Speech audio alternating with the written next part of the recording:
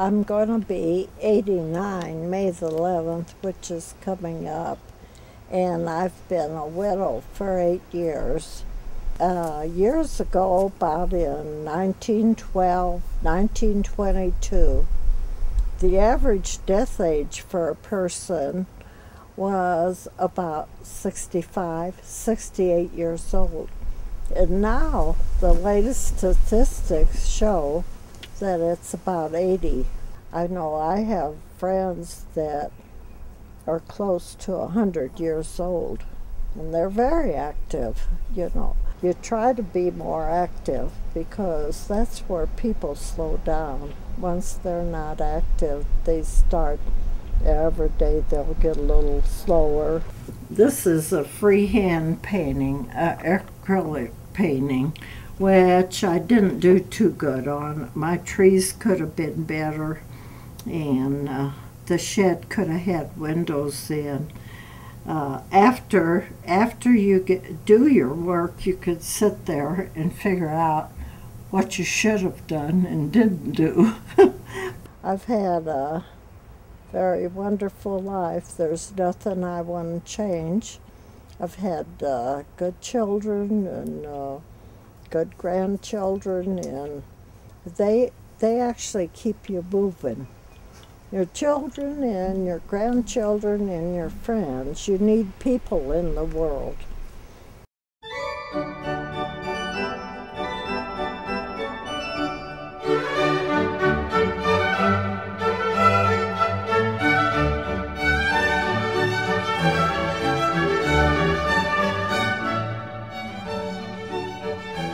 PSOP means Programs and Services for Older Persons. We also, somebody had suggested it also means pleasing seniors is our policy. Well, interestingly, PSOP is, we're part of the college, but not specifically funded by the college. Everyone in this building is on a grant, except our assistant, Susan Flug, who is the administrative assistant. She and I are on college funds. Everyone else in the building is on a grant through the state or the federal government or both, and through county and city government. We do a lot of legislative work and campaigns with legislators to pass bills that would help support our programs, but we're like other senior centers too, and there's always that possibility. And programs are cut, and they will be cut back this year. Funding will be, but we'll do our best to continue on. I would like more people to know about this place. I would like it to be funded well. One of my issues is I have to have enough money in my account all the time to pay for the things that I want to do, and sometimes there's just not enough money to do that. And it would be great if I didn't have to worry about that aspect and I could just show the seniors a great time. The longer you work here, the more passionate you get about helping seniors. We love our seniors, and many occasions PSOP is their only venue to the outside world. You have to keep active, because if you don't, it's just like you'll get to the point where you won't, if there's nobody to talk to, you won't talk to. You'll live in your own little world. We have quite a few people that say, I don't know what I do without this place, because it gives them somewhere to go and a reason to wake up in the morning and something to put on their calendar. And we say all the time that a senior needs to, besides just have something to do, but to feel needed and wanted, and someone to want them for something. So we try and call them when they're not here and say, where were you? We missed you. They say it's very important, even if you have someone come in a few hours a day or just to check on you or make a phone call, but you have to stay in contact with people. We help them through programs such as Senior Companions, Foster Grandparents, the Retired and Senior RSVP program, things like that. There's no membership fee. You have to be over 55 and walk in our front door. So, you can live anywhere. In fact, we have some people from St. Louis that come over to our dances and stuff. We try to cater to St. Clair County, Madison County. We have ATS. It's called our Alternative Transportation System, and that's part of SWIC. you can get a book of bus passes, and I believe right now it's like $3.50 or $4. No matter where you go, the price is the same. So even if you went 3 blocks to come here or all over, it's still the same price. But it has a wheelchair lift, and it'll come pick you up at your door, and it'll drop us off at our door. And we have a lot of people that do it.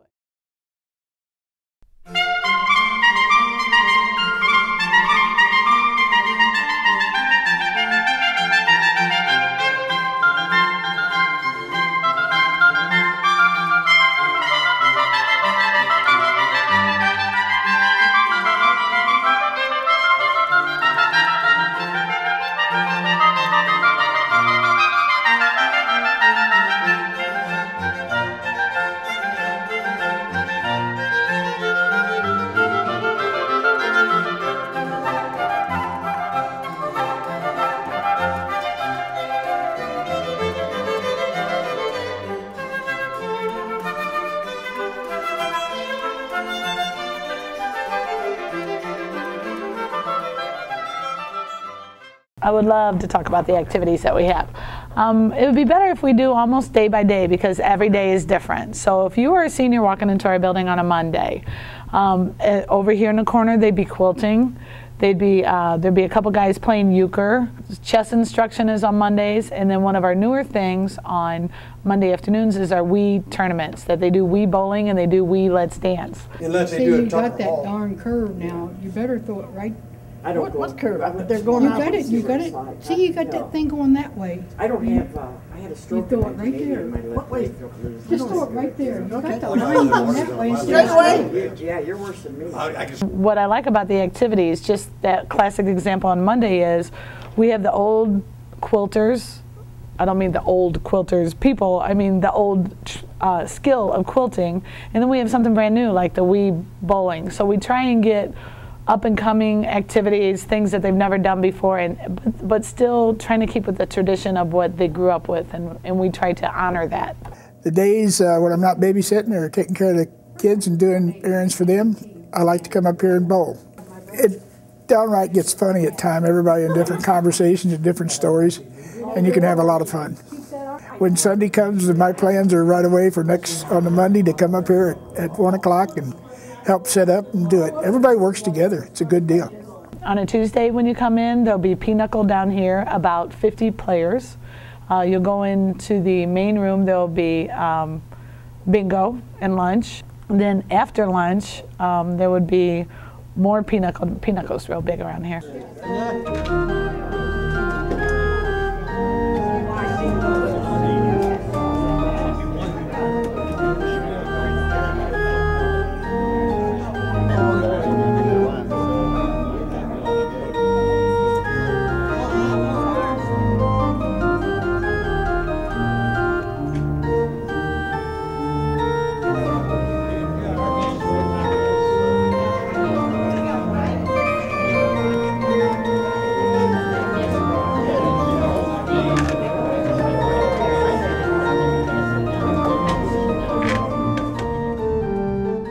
On Wednesdays, if you would come in here, there'd be the knitting and crochet group would be sitting over here. Sometimes there's a dance. On Wednesdays we have a dance. When you come here on Thursdays, they'll be playing domino and bunkos here. There's another big pinochle group. There are different pinochle players come on Thursday afternoons. A lot of people play cards 2 and 3 times a week, especially the men. They love to play cards and keep up with sports. On Fridays you can come in, there'll be men's club, which is retired athletes and coaches that all get together and talk about the glory days. They have a speaker, we make lunch for them, and these guys talk more than the ladies do. Flying a new airplane, not new, but a different airplane, in heavy winds, he said he's got a lot of flying time in, but he said, I don't want to fly a different airplane in that kind of weather. Oh yeah. It's nice to be among people your own age, enjoying what you have in common. I don't know what I'd do if it wasn't for the PSOP, to meet good friends. Dean has to be over at Fort Lauderdale tomorrow, and if they'd have flew the airplane back, they wouldn't have made it, because from Midland, Texas, they was planning to go into Meridian, Mississippi, Yeah. and then from there into Florida, because they wouldn't have got back till the day. Said everybody here is so nice, and I've made a lot of new friends. Make friends here, do activities, physical and mental activities here. And in addition, we have counselors on staff. So when we do have seniors that are depressed or have situations like that, they can call on one of our counselors. It's very private, very confidential, and it's a free service. What if you were on a desert island and nobody there? You would go bananas. You'd be ready to climb up that banana tree. And outside of that, if you have hobbies.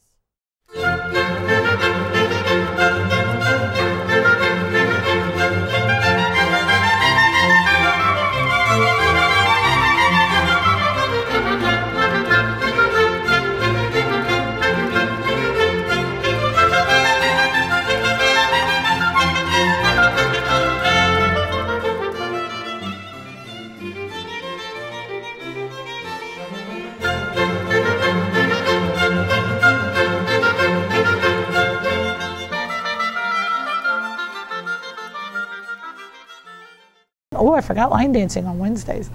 We have a big line dancing group. We also have swing dance on Monday nights. Right behind, right in front, right side, look to your left, cross and cross. Now let's do it to the other side.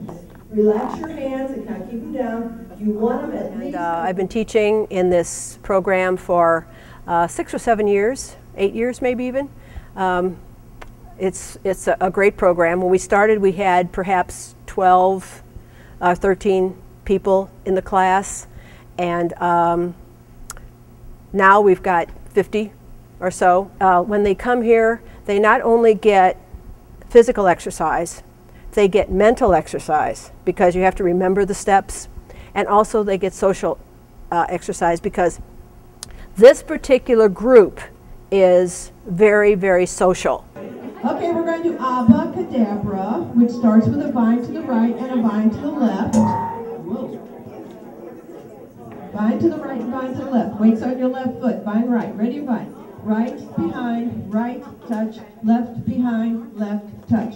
Step, kick, step, touch, step, turn, hitch, step, touch. And we start again. We've had like 4 trips. We've had 4 bus trips where we've all gotten together and gone on these bus trips and just had a wonderful time together. PSOP has a lot of wonderful one-day trips, plus a lot of longer day trips. It was at the PSOP picnic in a park that I met my current husband.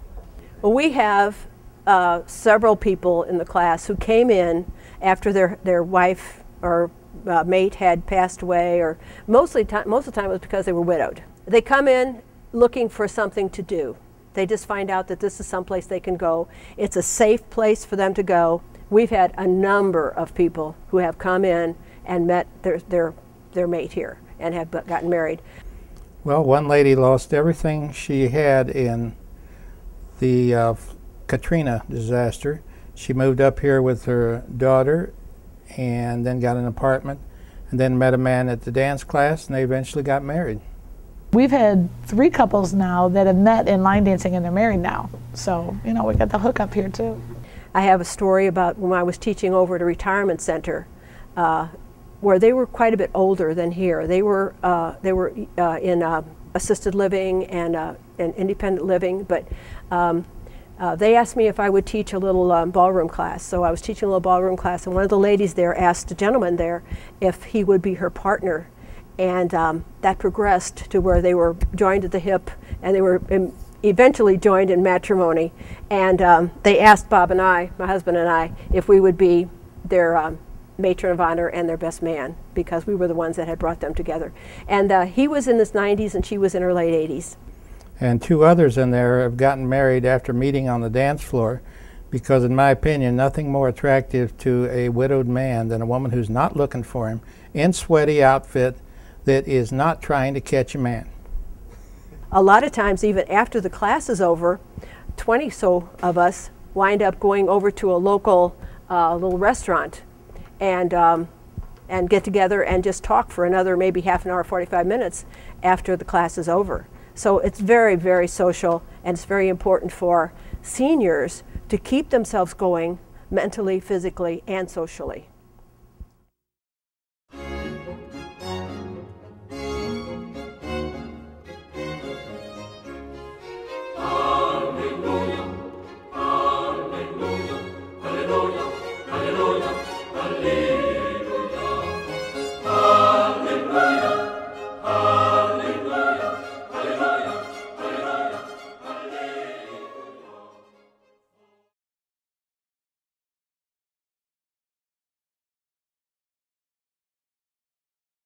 All I could say is I appreciate every moment and all the people you meet. You meet a stranger, sometimes just saying hi to them or smiling at them or helping someone in the store if they need help. And because a smile doesn't cost anything, or a good word or a thank you or things like that.